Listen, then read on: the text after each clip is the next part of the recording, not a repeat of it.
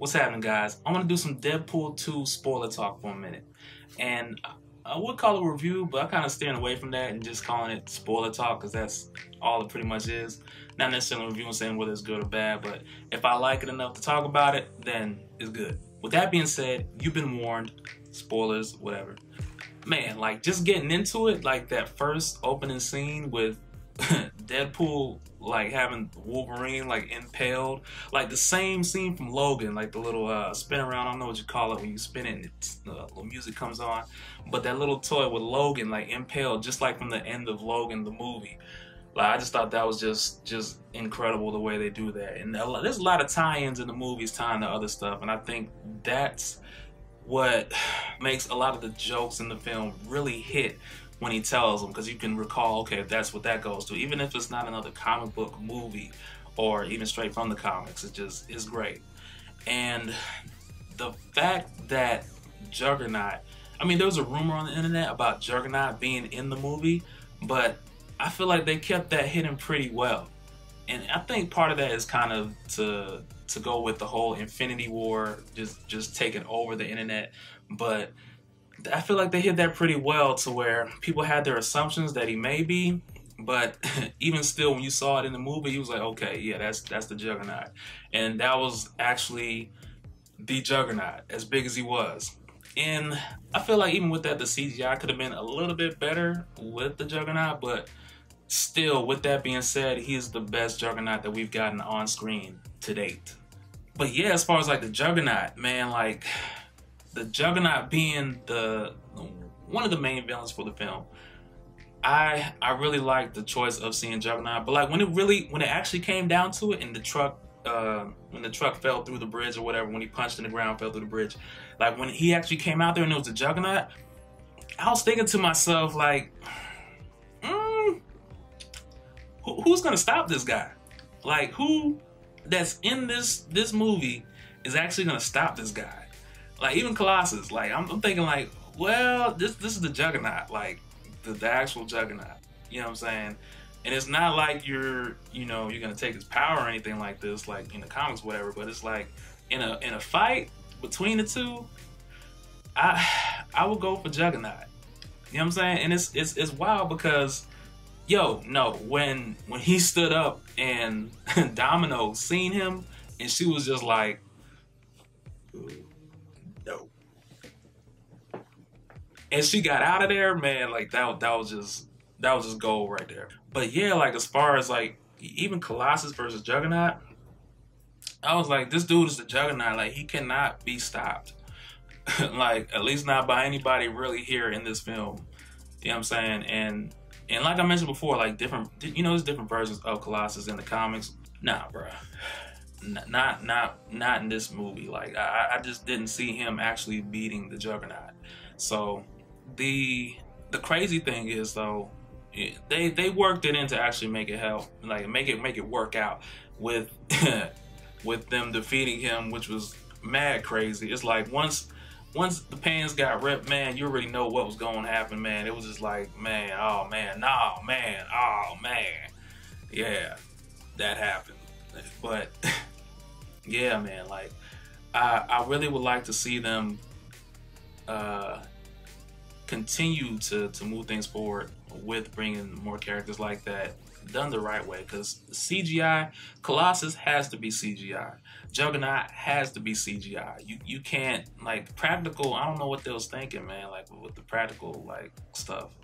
And even with the CGI on Colossus before, like the size, it just wasn't colossal, man. So even rewinding back, like the whole story arc between Deadpool and Vanessa, I felt like, to me, just watching it, it just felt like it was one of those things like, okay, we got to put this in there to kind of make it, to appeal to those people who feel like they've got to have some type of love arc throughout the film. I mean, I didn't mind it, but I'll kind of say if that's something you got to have in it to please like a broad audience or whatever, I feel like they incorporated it well to the way it came through full circle towards the end of the movie.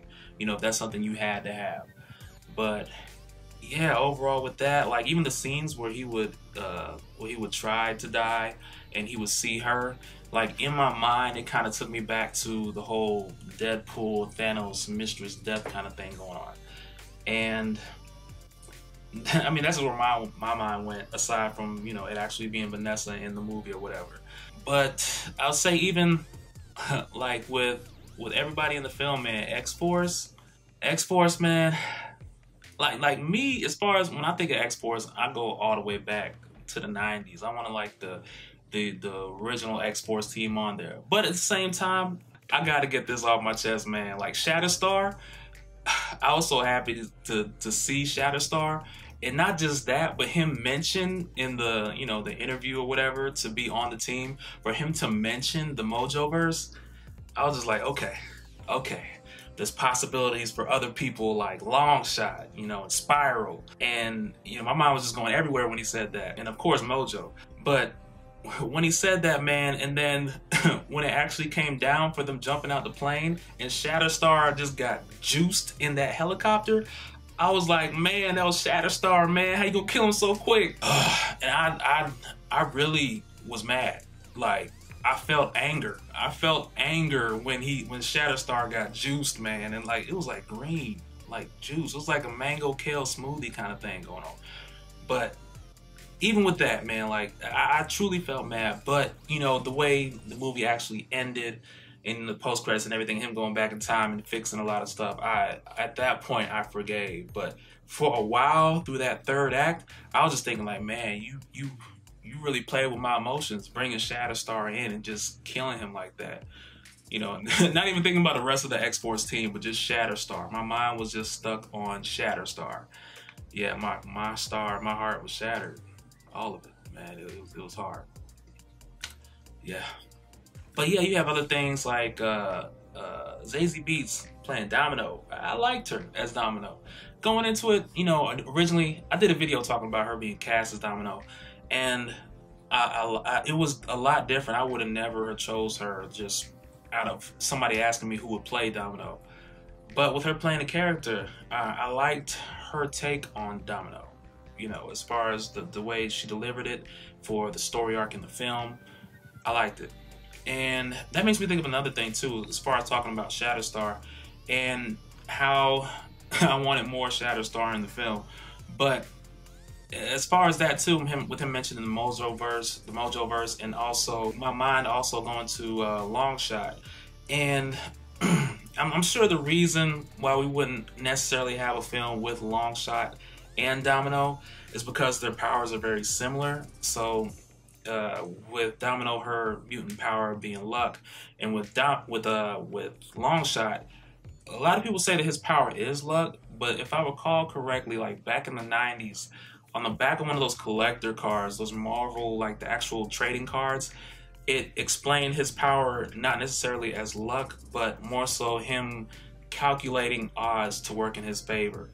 Versus with Domino, things would actually be manipulated into a domino effect to work towards her favor. So it's similar, but a little different. One's calculating and one's actually manipulating circumstances.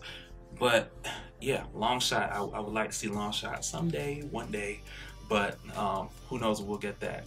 Man, like, and another thing too, when they're in the X Mansion, and you know, it's always this running joke since Deadpool 1. You know, one of the jokes that stuck with a lot of us for the longest time is with Deadpool talking about, like, man, like, y'all didn't really have the budget to have more X-Men in this film? Like, there's only 2 of you in the whole mansion? And not only did we get, you know, an extra X-Men with them, but we also got that one scene in the mansion, he's rolling around in Professor X's chair, and when he's talking all that junk, like, Professor X and the actual team, the actual team is in the room. Cyclops, Jean Grey, Beast, everybody is actually in that room behind them. Like, just to see them for that quick moment, and they didn't have any lines or anything like that in the film, but just to see them for that quick second, it was like, okay, now that's, yeah, you did it. You did it in this one. You know what I'm saying? Like, you didn't have to necessarily incorporate all of them to have parts in the film. And I would have liked to give Wolverine more in the film than what we got in the post-credit, but from what it looked like, they just kind of edited that in. Like, Hugh Jackman really didn't have to show up or anything. But for what it was in that moment, it was very fulfilling just to see them in that room. And then just for that quick moment before Beast shut the door, like that was very satisfying.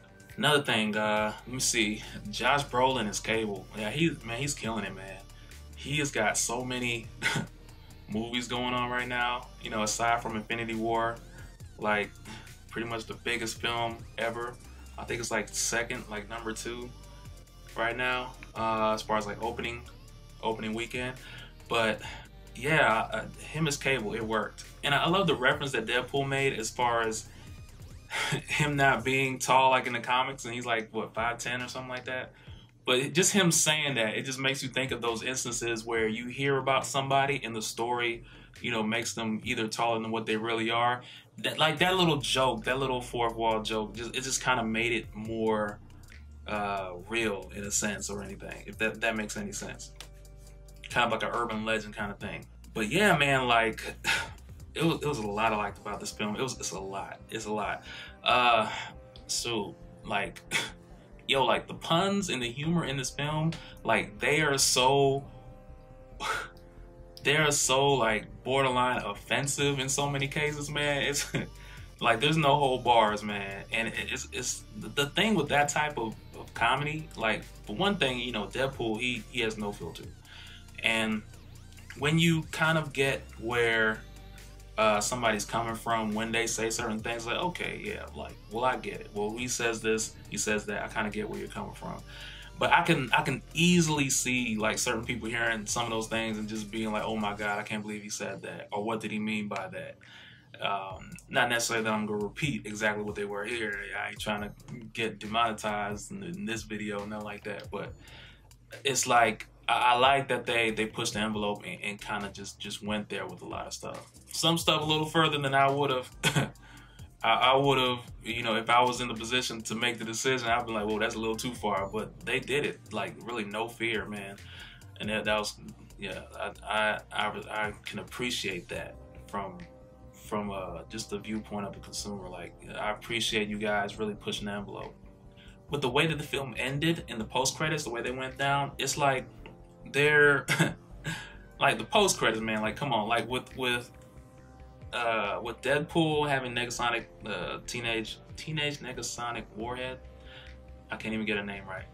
But when he had her fix the time machine and he went back in time and he went to X-Men Origins and killed the Deadpool from that movie, that was crazy. And like I said, I don't think that was like Hugh Jackman doing anything extra. It's just footage from that film cut in.